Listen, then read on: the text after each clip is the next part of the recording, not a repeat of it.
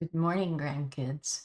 I am here this morning with the first chapter of my story that I'm now writing, The Phantom of the Woods. Last Friday, I reread the introduction, and so this is chapter 1.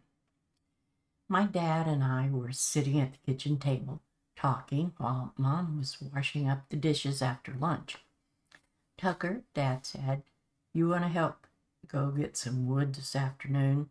Your mom's out of wood for the cook stove and the fireplace, and old Mr. Dell next door said some of the wooden posts in his barbed wire fence needs replaced.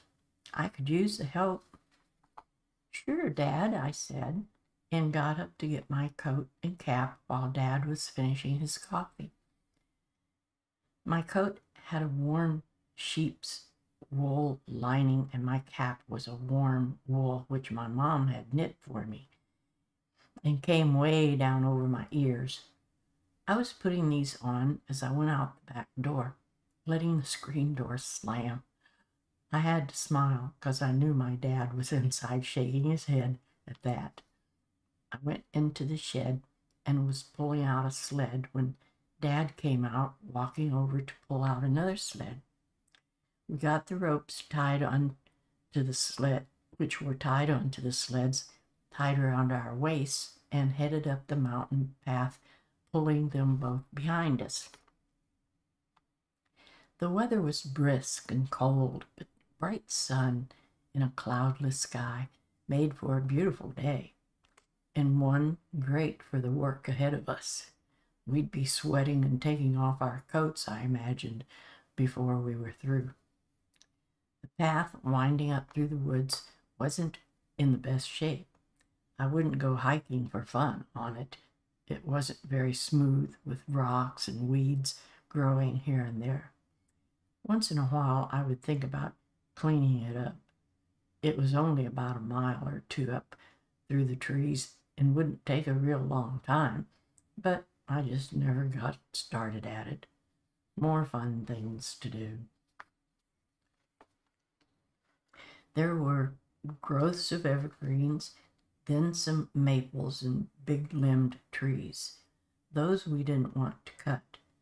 My dog Razor was running ahead of us, seeing what he could sniff out for fun. It wasn't long before these trees began to thin out, giving way to some barren, leafless ones. Their leaves were piled about among the skiff of snow that had fallen during the night. The spiky, veined and curled leaves skittered over the snow patches, and the broken twigs scattered themselves about. Some kind of gnarly-limbed trees with knotholes that looked like faces seemed to watch me. Their bark was dark and their limbs twisted and misshapen, looking like they were reaching for me. I had to laugh. "Hey, Dad," I called out, and told him what I had been imagining. He laughed with me, used to the things that my brain could conjure up. I wrote stuff like this down from time to time because I had hopes of becoming a writer someday. As we walked over to the tree Dad had picked out, I stopped a minute to listen for Razor. Nothing. I realized that I didn't even hear any birds, not even a squirrel scampering around in the leaves. Then I heard a faraway, low growl. I called out to him, "Hey, Razor, what you find, boy?" His answer was another low growl. "He's probably sneaking up on some food or a snake to pester," Dad said. I pulled out my axe and started whacking on a small tree when Razor came racing past us, stopped and turned round, his head down low, looking back up where he had come from. Dad was laughing and said, "I think that snake may have made Razor think he was going to be lunch." I had to smile, thinking of what those two must have looked like facing off at each other, and what a scaredy cat Razor was. By now, Dad and I both had a pile of chopped wood on the ground, and that tree was pretty much a stump. We each picked up an armload and carried them back to our sleds. Razor followed us and stayed there when we went back for some more wood. The sun was long past the top of the mountain, making it a little gloomy where we worked. Not far away, I thought I saw something moving. I looked over at Razor, but he was still as a statue. His ears were laid back and his tail was tucked between his legs. He stared straight ahead. I stopped chopping and stood there. I could swear I saw something moving out of the corner of my eye. I looked at the trail where Razor was staring.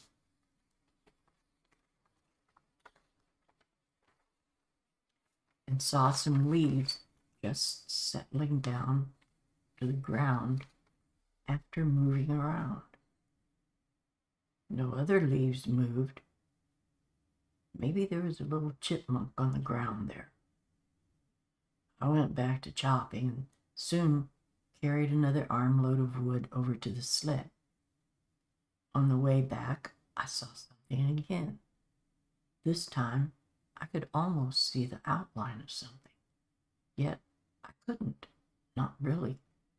But the leaves just below it moved again, just settling down onto the ground.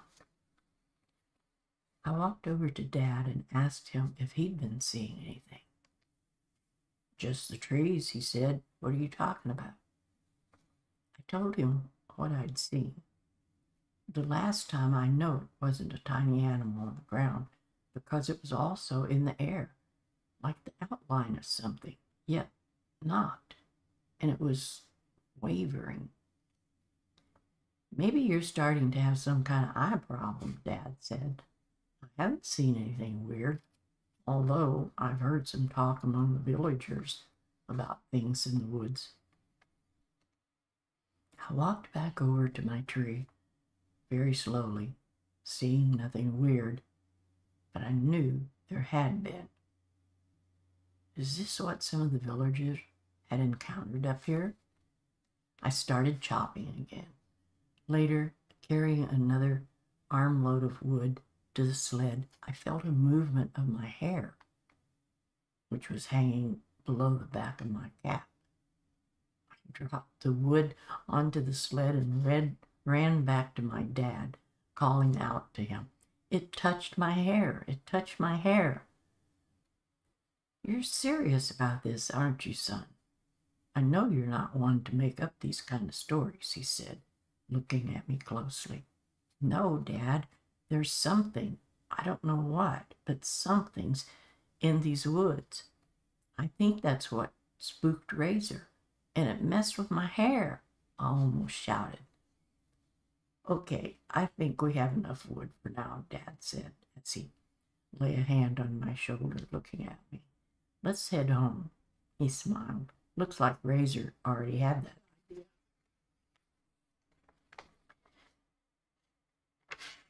Last year, I had built a stall on the side of our house, and we stacked all the wood there and put away the sleds and went into the house.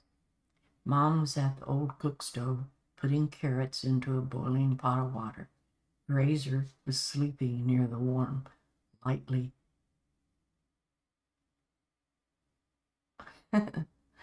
sorry guys, sleeping near the warm stove, lightly snoring. I now wondered if he had seen something in the woods, and if he was dreaming about it now. I could hear Dad talking to Mom in a low voice, while I was in my room stripping out of my coat and putting on a heavy slip-on sweater. I ran my fingers through my hair and went into the kitchen. My mom looked at me worriedly as Dad and I sat down to eat. I could tell that Dad had been telling her about what I'd been experiencing in the woods. Mom was back over at the stove and dishing up food for the table. "Tucker," she said, "could you make out anything about what you was seeing?" "No," I said, "that's what was so creepy. Just movements in the leaves, something shifting in the air. And then my hair. It was weird." My little brother, whom I hadn't seen since breakfast, came in from outside and plunked himself down on a chair across from me. My mom looked at me and shook her head, meaning no more talk of the woods. "Where you been, Champ? Haven't seen you all day. Thought you had run away." I grinned at him. He stuck his tongue out at me with a grin of his own. "I was out front making tiny snowmen." "Why were they tiny?" I asked. "Because there's not enough snow to make big ones," he said in a voice by which I knew that he thought I was not quite bright. My dad and I both busted out laughing. Then he went on. "I came in for a while to warm up and worked on some arithmetic before I went back out. Then, wait, back up a bit. I want to know what those tiny snowmen look like," I said. Champ was reaching for some crackers to crumble into his bowl of soup. Mom had sat in front of him, but he took the time to say, "Frogs." I looked up as Mom set my soup in front of me, so I caught her and Dad rolling their eyes. Champ went on, like there was nothing else but him and his soup. "Then, like I said, I worked on some arithmetic and he started grumping." "How did that go?" Dad asked. "The arithmetic."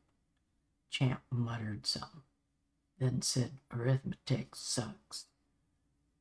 "I remember that feeling, son," Dad chuckled. "Never was my favorite subject either."